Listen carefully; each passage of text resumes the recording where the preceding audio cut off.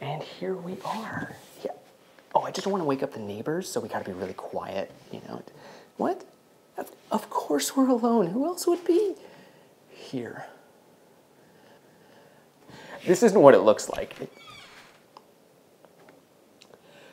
This is for a video. So, play along. Hey folks, I'm Shay Parker and this is RTFM, the show where I teach you how to play a game. And where nothing else is going on. Why would you even say that? Be cool. And today we are learning Eclipse, Second Dawn for the Galaxy. Now, around these parts, I tend to be known as the Twilight Imperium guy, and I certainly don't mind the association. So me teaching Eclipse, which is often referred to as the Euro TI, whatever that means, is either treason of the highest order, or me trying to show that there's room in this hobby for both games. I guess the comments section will decide. Now, I have my opinions on whether the comparison between the two is in any way useful, but that is a discussion for another video. In the meantime, instead of talking about what this game isn't, let's talk about what it is. Eclipse Second Dawn for the Galaxy is a space-based game for 2 to 6 players where you'll command powerful factions in a bid for galactic supremacy. You will explore and settle alien worlds, research and upgrade strange new technologies, and lead fleets of ships into perilous combat. At the end of the game, only one faction will be victorious, so if you want that to be you, you'll need to learn how to play.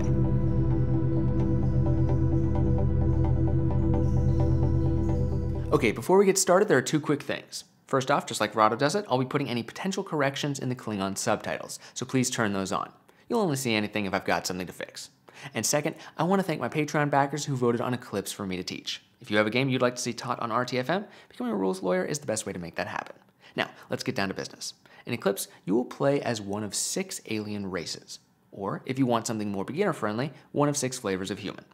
The game plays for 8 rounds, and each round you and your friends will take a series of actions, which is where most of the game takes place, potentially get in fights, gain and spend resources, and set up for the next round.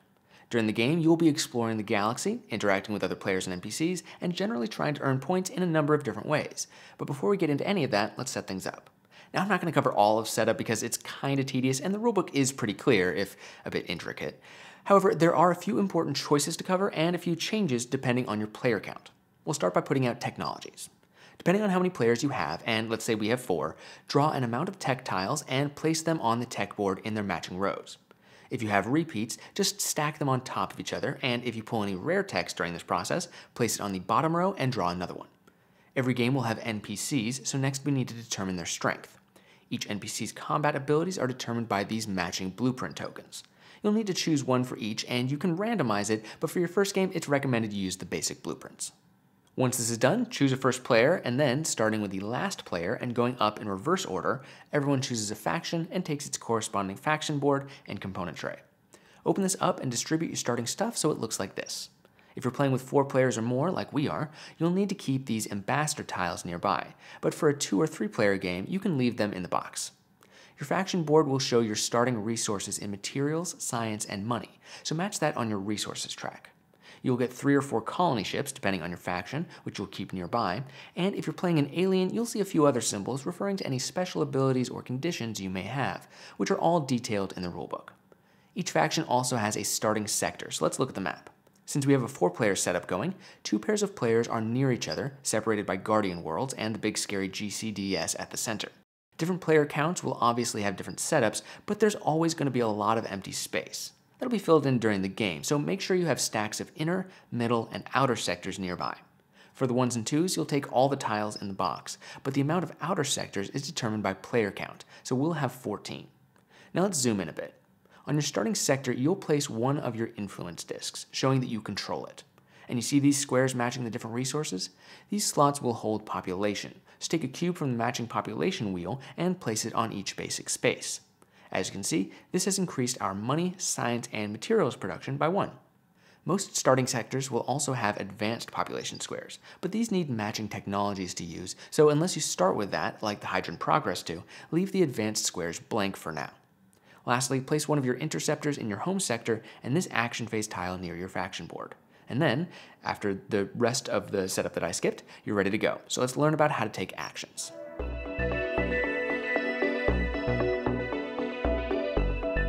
Alright, we've set things up, now it's time to start doing stuff. During the action phase, in turn order, each player will take an action by placing a disc from their influence track onto one of these 6 action spaces.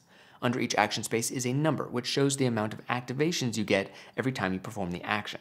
So, for example, because humans have a 3 under movement, every time you take this action, you'll get to move 3 times. All humans are the same, but the aliens are better or worse at specific actions. Let's start with Explore, because it's usually one of the first actions you'll take in the game. As you'll recall, there's all this empty space around the sectors we've put out. When you take the Explore action, you'll choose a space adjacent to one of these wormhole halves and draw a tile matching the appropriate sector. Now, some people will have this fancy schmancy playmat that shows where the sectors are supposed to go, but since I don't, and you might not either, just know that the spaces around the center are for inner sectors, the ring around that, where your home system goes, is for middle sectors, and anything beyond that will get outer sectors. Let's explore in the middle ring, so we'll grab one of these 2 tiles and flip it over. Epsilon Indy. Not the flashiest place in the galaxy, but I've seen worse. Placing it adjacent to our sector, we can rotate it however we like, so long as it connects to the sector we explored from with the second half of a wormhole. So this is fine, but this would not be a legal placement. Now, you don't have to place the sector if you don't like it. You can choose to discard it instead, but that will still end your activation. When you place a sector, you may find a couple of different things. If you see this shape, that means that you'll place a discovery tile on the sector. If you can acquire this tile, it might earn you resources, technologies, ships, all kinds of things. They're always good, but sometimes they're defended by 1 or 2 ancients, alien NPCs that defend the sector. All sectors have a point value, and some will show a little silver star.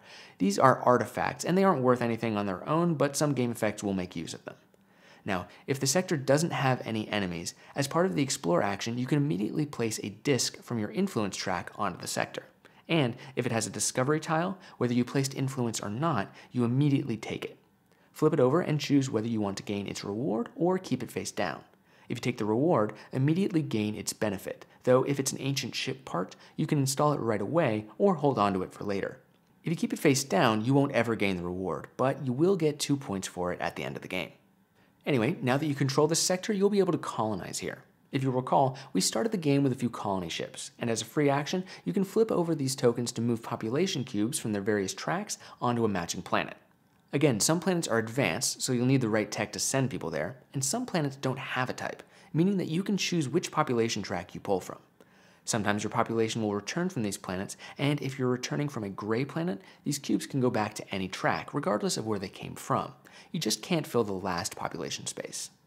Moving on to research, this is how we're going to turn our wimpy little civilization into something special. Whether you want to be efficient and industrious, powerful and imposing, or an affront to God and science, there is something here for you. We take the research action like any other by spending 1 influence disk, and for each activation we have, you can research 1 technology by paying its cost in science. We've already randomly drawn a few texts during setup, so on our first turn, this is what we see. These technologies have symbols and icons that tell you what they do, but you can also find a complete list in the manual. One thing that each tech shares, though, is an initial cost and a minimum cost. The initial cost is how much science you'll pay for the tech, but it's possible to get a discounted rate. However, no matter how big your discounts are, you'll always have to pay at least the minimum. Now, each technology belongs to one of 4 families: military, grid, nano, and rare. These kind of give you a sense of what they're about, but mostly they just determine which row of the tech tray and your player board the tiles will be placed on. Looking back at our good little humans, we see that we start with the star-based technology, which is in the military row. Looking at the space to the right, we see a -1. This is the discount we'll get the next time we research a military tech, and it increases the more you research along this line. Rare techs don't have a row of their own, though. When you research a rare tech, choose which row it will be placed on, using any discounts you would receive. So now, if we researched this transition drive and called it a military tech, we'd only have to pay 7 science. But if we wanted to place it in a different row, we wouldn't get that discount. And it's also worth noting that if you can put a lot of technologies down, you'll earn a few points for them during the endgame, but you can't research the same tech twice. Okay, that's all well and good, but what do they do? Well, technologies have 3 basic uses: ongoing abilities, like this one that lets you colonize advanced economy planets; immediate effects, like advanced robotics, which gives you an extra influence disk; and ship parts, of which there are a lot. Researching ship parts will allow you to change your blueprints, which you do by taking the upgrade action. Spend an influence disk as normal, and for each activation, you can add 1 ship part to one of your blueprints. There are some basic parts that everyone can build from the start of the game, but beyond that, you'll need to research parts in order to add them to your blueprints. The exception is ancient ship parts, which you find under some discovery tiles. As I mentioned earlier, when you get these, you can add them right away or hold on to them. If you hold on to them, you'll need to take an upgrade action to add them to a blueprint, and because these are unique, you'll only be able to use it once. Parts can be removed or overwritten, but they can't be moved from ship to ship, so make sure you know where you want a part to go before you place it. Now you start with some puny little rock throwers, but they can be upgraded to deadly war machines with the right parts. We'll talk more about how each of these parts work when we get to combat, but for now, just know that each ship must have a drive and enough energy to power every part on the ship. The drive allows the ship to move, and you can't add a part if it would exceed your total energy. The starbase is a little different though. It's stationary, so you actually can't give it a drive, and it has extra power, so while you can install more, you don't need to at the start. Once an upgrade has been made, all ships matching the blueprint have access to its new capabilities. But in order to get these ships in the first place, you need to build them, which is our next action. After spending an influence, you can build one thing for each activation by paying its cost in materials, which can be found on your faction board, and then placing whatever you want to build on a sector you control. It doesn't matter if there are enemy ships in the sector, as long as you control it, you can build there. Anyone can make the basic ships, but you'll need specific technologies in order to build starbases, orbitals, or monoliths. Monoliths will earn you points at the end of the game if you can hold on to them, and orbitals will hold a population cube from either your science or economy tracks. If this population is returned, it can go back to either science or money, but not materials. Orbitals and monoliths are structures, which means they can't be destroyed, but also that you only control them if you control the sector. If someone takes the sector from you, they'll get the structure too, so be careful. Moving on to moving. When you take this action, for each activation you have, you get to make one movement, which involves moving one ship a number of sectors up to its move speed. At the start of the game, all ships have a speed of 1, but with upgrades, you can build a real hot rod if you want. Since we have 3 movement activations, we can make 3 moves, so let's look at the map. In order to move from sector to sector, they must be connected by a complete wormhole. If you have the wormhole generator tech, you can move through halves of a wormhole, but that's pretty expensive and we're still in the early game. Now let's say we want to get to this sector so we can fight this ancient. Unfortunately, another player's ship is in the way. We can move a ship into this space, but now it's pinned. Each enemy ship will pin one of yours and vice versa. And when you're pinned, you can't move out of the space. Let's use our second activation to move our other ship in.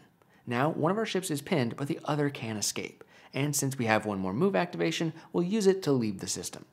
After the action phase is finished, all ships sharing a sector with other players or NPCs will have combat, so keep that in mind when moving. And 2 more quick things. First, the GCDS will pin all ships in the sector. And second, there's an optional module you can play with that introduces warp portals. A system with a warp portal is considered adjacent to all other warp portal systems.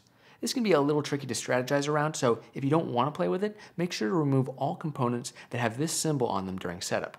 And the last action we have to talk about is influence. This one doesn't get used as often as the others, but it can be very important. This action does 2 things, and every species has 2 activations for it. The main use for the influence action is moving your influence discs around. You can move a disc from your influence track, or any sector you control, to your influence track, or any sector within reach. Sectors are within reach for the influence action if they are connected to a system you control via a wormhole, or if you have a ship in that sector. But they need to be otherwise unoccupied. If there's another player or NPC in the system, you can't claim it.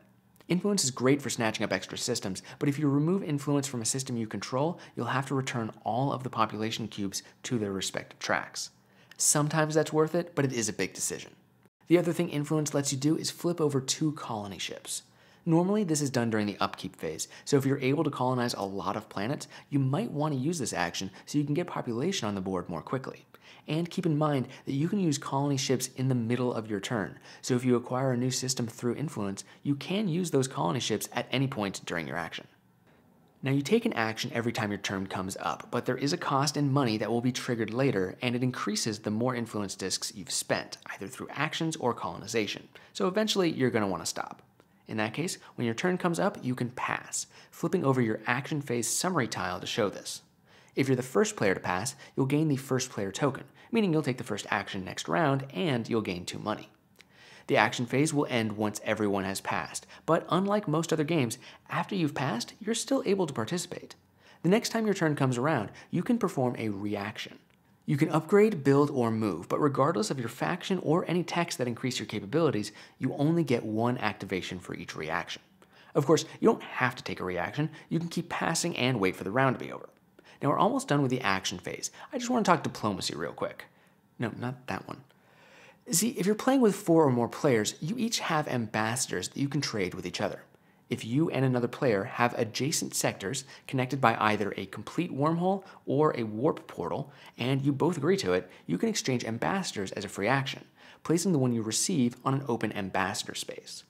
These spaces can hold either ambassador or reputation tiles, which we haven't talked about yet, but if the space looks like either of these, it can only hold one or the other. Now there are 2 reasons to engage in diplomacy. First, if you still have the tile at the end of the game, you get a point. Nice. But also, each ambassador has a space for a population cube, and when you give a player an ambassador, you'll also place one of your population from any track on the tile. And if you ever get that population back, you can return it to any track, just like with the gray planets. This all sounds pretty great, but there are a couple restrictions. As I mentioned, you need to have an open space for the ambassador. Second, you can only have 1 ambassador per player. I don't care how cool your brother is, he wasn't invited. Third, you can't propose diplomatic relations with a player if you have ships in the same sector. And lastly, you can't start diplomatic relations with a player if either of you have the traitor tile. And you get the traitor tile by breaking diplomatic relations. See, as long as 2 players get along, the ambassadors they exchange will be on each other's player boards for the rest of the game.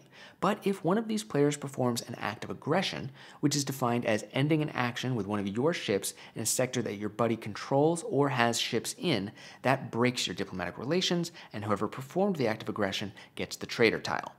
This is bad not only because you can't start any new alliances, but also because if you're still the traitor at the end of the game, you'll lose 2 points. The only way to pass this token along is if someone else commits an act of aggression and breaks their own diplomatic relations. And since we're talking about aggression, now seems like a perfect time to get into combat.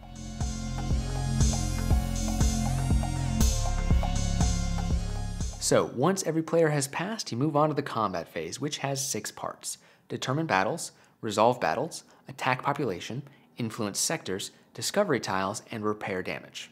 It sounds like a lot, but after the first 2, these go really fast. Now, every player who has ships in the same sector as an opponent's or NPC's ships will have a battle. To determine the order, look at the numbers on each battle sector. Higher numbers resolve first, and because there's a numbering convention at work here, you'll start in the outer sectors and work your way in. Next, you'll need to determine the attacker and the defender. If one player controls the sector, they're automatically the defender. But if it's uncontrolled, the defender is the player who entered the space first during the action phase. It's possible to have more than 2 faction ships in one sector, but battles are only ever between 2 players. Let's say a sector looks like this, where green came in first, then white, then blue. Blue and white would have a battle first with blue as the attacker and white defending. The winner of that fight would then attack green. If it looks like this, even if the green ships entered the sector last, because they control it, they'll always be the defender and fight in the last battle here. The same goes for NPCs in a sector. Okay, so now that we've determined who's going to fight and in what order, it's time to actually come to blows. Each fight takes place over a series of engagement rounds, wherein each type of ship will attack or retreat based on its initiative. Once only one player's ships are in the sector, the fight is over. Initiative is determined by the number of arrows on the ship's blueprints, which are mostly due to innate abilities and engine parts. Our interceptor here has 3 initiative, while our cruisers, because we've upgraded the engines a bit, have 4. Let's say our opponent also has ships with 4 initiative, but ties are broken in favor of the defender, and since we control the system, that's us. So the order during the fight will go our cruisers, their cruiser, our interceptor, their interceptor. But before combat starts, any ships with missiles get to fire them once in initiative order, after which missiles won't be used for the rest of combat. Our interceptor swapped out its cannon for these plasma missiles, and is the only ship with missiles in the fight, so we fire those first. All attacks work the same way. You find the dice matching the weapon you're using, so in our case, 2 orange dice, and roll them. A blank is a miss, and a burst symbol is a hit, and with orange dice, a hit deals 2 damage because there are 2 burst symbols. However, each die also has the numbers 2 through 5 on them. These might hit depending on your targeting computers and their shields. Computers on your blueprints will increase the value of each die, while enemy shields will decrease them. The target is 6 or higher, and let's say we rolled a 5 and a 2. Each die is counted individually, so with our +2 computer, we know that only the 5 has a chance of hitting. They have a -1 shield, so 5 + 2 - 1 is 6, and we score a hit, again dealing as much damage as the strength of the die we're using. When you score hits, you get to choose where that damage is going. You can't split damage from a single die between ships, and if you destroy one ship with damage left over, it doesn't carry over to the next.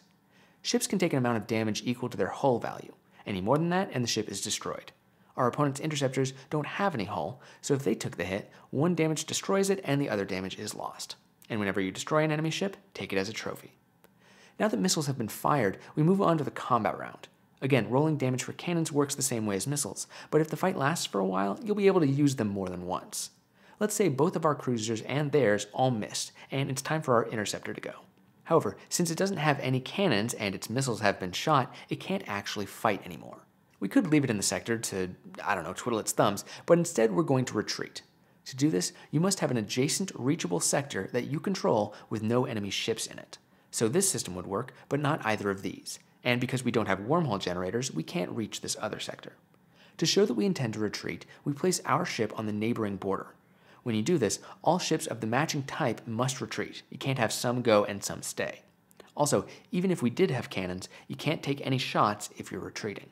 After we've declared a retreat, those ships must survive until their next turn in the battle in order to actually leave. But once they do, they're out of the fight and home safe. Now our cruisers are still in the battle, and let's say one has been hit for 1 damage. Because our cruisers have 1 hull, it can take the hit, but we put a damage cube next to the ship to keep track.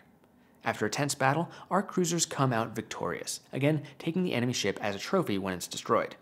After all battles in the sector are complete, each player will earn a reputation tile. For simply participating in the fight, each player gets to draw 1, but for each ship you destroyed, you'll get to draw more. Check this reference card to see how many based on which trophies you have. However, you can draw a maximum of 5 tiles. We destroyed a cruiser and an interceptor, which get us 3 more. These tiles are worth between 1 and 4 points, so once you have all of them, secretly look at and keep 1, placing it on a reputation tile space. If your spaces are full, you can replace a worse tile or choose not to keep it, but you can't replace an ambassador with a reputation. Once you've made your choice, place all unused tiles back in the bag. And there's one caveat. If your battle ended because your last ship in the sector retreated, you don't get the participation bonus, but you do still draw tiles for each ship you destroyed. Lastly, combat with NPCs works the same way as combat with players.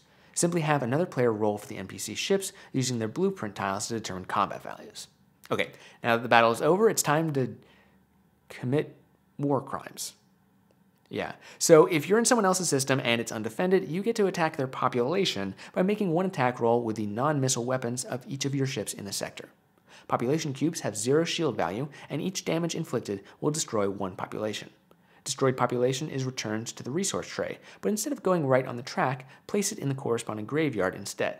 If at the end of the combat phase you have ships in a system controlled by someone else, but with no population, even if no combat happened there, return their influence disc back to their faction board and, if you want to, place one of your own in the sector. Next, if you have ships in a system with a discovery tile, congratulations, it's yours now. And lastly, any leftover damage on your ships is repaired. And that's combat. Up next, we just have some admin to do, and then we'll figure out who wins.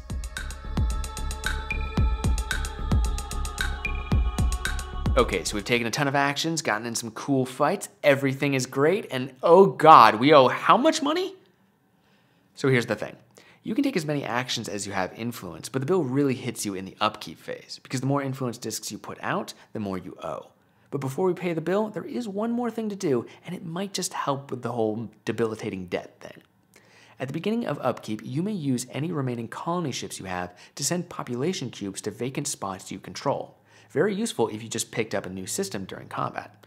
However, unlike during the action phase, you can't send your people to sectors with enemy ships in them. So if someone destroyed some of your population, you can't refill it just yet. Anyway, back to our debt. We look at the rightmost empty space on our influence track to find out how much we owe. In this case, 5 credits. That's perfectly manageable. Looking at a resources tray, we make 4 credits per round, so when you put it all together, we really only owe 1, which we have, easy as pie. But let's say our board and resources look more like this, and now we're in trouble. We've taken too many actions, we haven't increased our money production to match, and we don't have much of a stockpile. We'll currently need 6 more money to pay our upkeep, so what happens next? You're not allowed to just go bankrupt, so the first thing you do is sell your stuff. God, what a depressing sentence I wrote. Anyway, at any point during the game, you can trade resources at the rate shown on your faction board. Humans have a good rate of 2 for 1, so we could trade 4 materials and 2 science for 3 money. We still have 1 material and 1 science, but you can't mix and match, so that's all we get out of trading, and we're still 3 money short. If you can't or don't want to trade enough resources to cover your costs, your other option is abandoning sectors. This returns a disc to our influence track, which reduces our debt. Yay! But if you'll recall, it also returns our population cubes, and if any of them go to your money track, you have to take that into account when determining how much you owe. So now, even though we have to pay 3 less, we also make 2 less, and we have to abandon another system. This drops our total costs to 7, which our newly lowered income and all the money we have left can just barely pay for. Now, in the unlikely event that you can't pay off your costs, even after abandoning all your sectors, you're eliminated from the game. I've never actually seen this happen, but it can, so keep an eye on that while taking your actions. Once you've paid off your civilization upkeep, earn materials and science based on their production tracks and move on to the cleanup phase.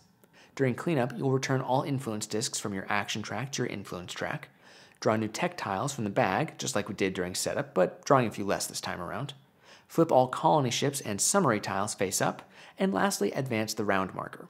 Of course, if this was the end of the 8th round, you don't need to do any of that other stuff, just proceed to endgame scoring.